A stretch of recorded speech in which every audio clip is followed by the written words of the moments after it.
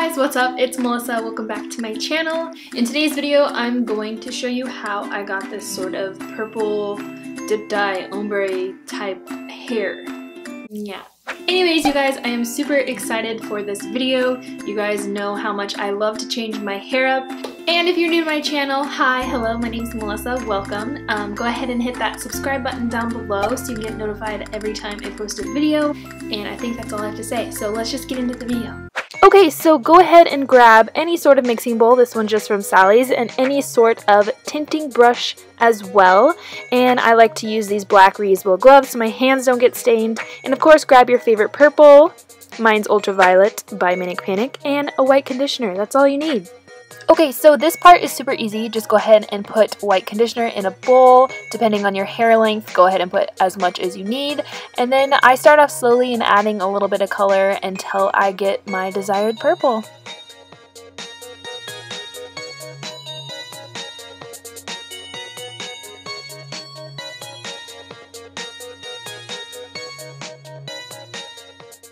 Okay, this last part is optional. I like to grab a couple of small elastic bands because I'm going to go ahead and take my hair down and brush it out and then create two pigtails, if that makes sense.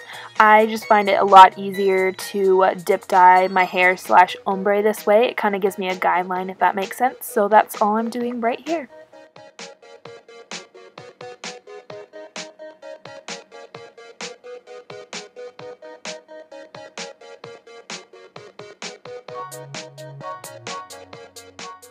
Then you just want to apply the color to the bottom portion of your pigtail, and you just really want to work this color in because when you start to separate the hair, you'll notice the underneath parts are still blonde, so you just want to make sure you really work this in.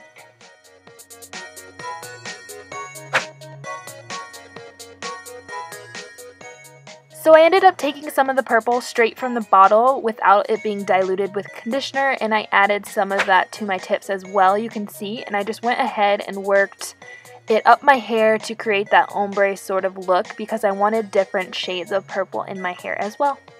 So after you're done combing the purple through your ends and kind of creating that ombre look, you're just going to want to leave this on for about 30 minutes and then go ahead and rinse it out with cool water. Okay guys, that is it for today's video. I'm super excited. If you liked this hair, go ahead and give this video a thumbs up for me. I'm itching my elbow right now.